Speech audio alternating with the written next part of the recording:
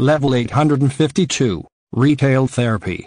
Survival Difficulty, Class 3, Unsafe, Unsecure, Low Entity Count. Level 852 is the 853rd level of the Backrooms. It is an infinite set of empty department stores.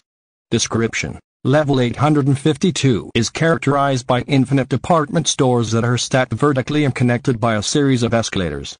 Each floor is about the size of a standard department store and sits at about 68 degrees Fahrenheit. Wanderers have reported smells reminiscent of floor wax and fresh popcorn wafting through that different zones. Despite having so many department stores, Level 852 shelves are virtually cleaned out, save for sparse, unlabeled containers and cans that can be found randomly throughout the level. The stores resemble popular shopping locales of the late 90s, with pasty white walls and monotonous fluorescent lights. The escalators are of brushed chrome and emit an unnaturally loud sound which can be heard all over the level. The department stores are devoid of any windows and front doors, and as such the only means of movement between floors are the escalators. The escalators can be found moving at many speeds, ranging from stop to dangerously fast. It is recommended wanderers utilize the side rails for stability and take adequate time to enter faster escalators. Side rooms can be found in the stores, although most of them are vacant. They occasionally have janitorial equipment such as mops, buckets, and brooms. The floor plans of each level resemble a typical shopping center and contain traditional aisles and sections. In the electronics area, demo Windows 95 personal computers may be found in some stores and can connect to the internet via a poor dial-up connection. The computers are bolted down, however, if they are unbolted and removed they cease to function. Prying apart the computer towers reveals badly damaged components within, so it is speculated that the level itself allows these computers to work, or removing the object causes some manner of catastrophic system failure. If a wanderer encounters a wet floor sign, it is recommended that they carefully walk in the opposite direction. Spots marked with one of these signs appear wet and lack traction, which sends objects and people sliding rapidly if they come in contact. This can send wanderers careening into hard objects and may result in bodily injury or death. The elevator. Occasionally, wanderers will encounter an elevator. The outside has a glowing panel with up and down buttons. The elevator itself has a teal door with the paint flaking away from it, revealing chrome beneath. The inside possesses gray walls and wood laminate floors with the standard buttons of an elevator embedded into a silvery plate. The inspection certificate is dated for 1987 and is signed with an illegible scribble. The floor buttons, which are labeled 1, 2 and change the type of floors the wanderer encounters. When in motion, the elevator occasionally makes loud grinding noises and can take minutes to reopen. Sometimes the elevator will make a soft, bell-like thing when reaching its destination, or the doors will stutter as they open. There have been accounts of the lights flickering and sometimes completely going out. Pressing the button marked 1 will take the wanderer to the default layout of the level, however pressing 2 will take the wanderer to the dark floors. Dark floors. Dark floors are somewhat dangerous zones with corridors which appear to be outside the walls of a department store and can contain violent entities.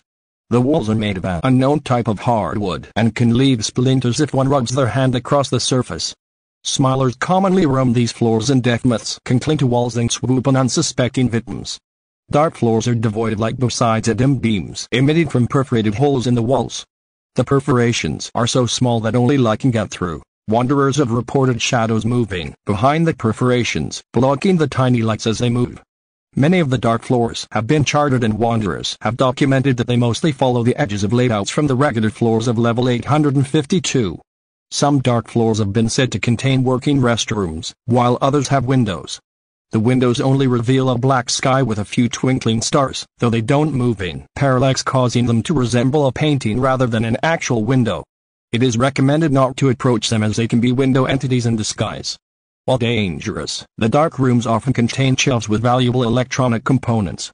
Wanderers often scavenge these floors looking for materials for trade or to repair their own devices. It is recommended to come prepared with ample sustenance and a consistent light source to properly explore this zone. The reverse zone. Pressing the upside down 2 button will reverse gravity in the elevator. Wanderers should prepare for this by grasping a guardrail on the elevator wall.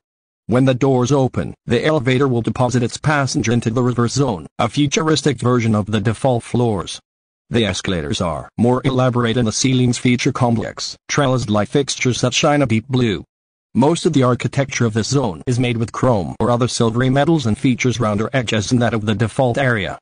Floors in the reverse zone appear to be several times larger than in the default area, and wanderers have reported strong feelings of melancholy washing over them as they explore. Like its counterparts, the reverse zone is infinitely vertical and can be traversed using the escalators.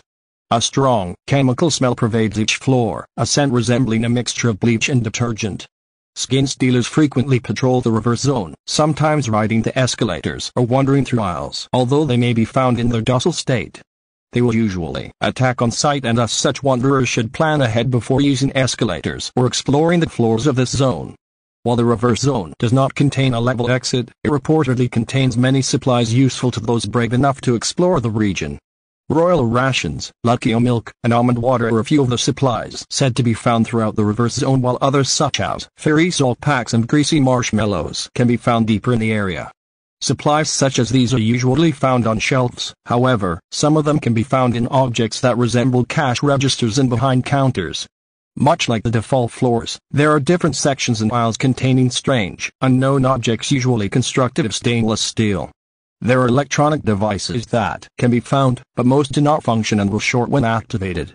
Wet floor signs can be found in this area as well, though instead of the floor being slick, the fluid is highly acidic. Touching it can cause major skin irritation, and walking through it can damage a wanderer's shoes.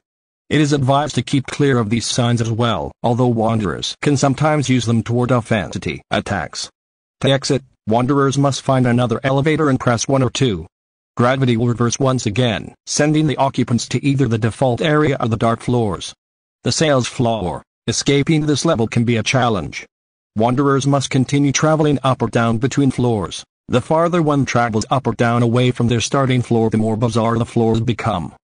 While paint colors and strange objects will begin to appear more often, and entity encounters also become more frequent as dealers will begin to appear and hunt the wanderer. The exit is found in a rare floor explorers have dubbed the sales floor. The sales floor is a safe zone that can be found randomly while exploring the default zone. The entrance is cluttered with stacked tables and chairs. The main floor is stocked with shelves completely filled with bottles of room temperature almond water. It appears in bottles unique to level 852, blue bottles labeled with almond water, the thirst slayer in an aggressive font. The bottles have a twist top, making the contents easy to access and consume. The rest of the floor follows the same format as regular floors found in this level, albeit stacked with bottles of almond water. Wanderers can immediately exit the level by taking 2 bottles from the shelves. Doing so will no-clip the holder to level 1 through the floor. It is recommended that wanderers only take 1 bottle and then rest before taking the second, as one can remain indefinitely in the level if they never take another bottle.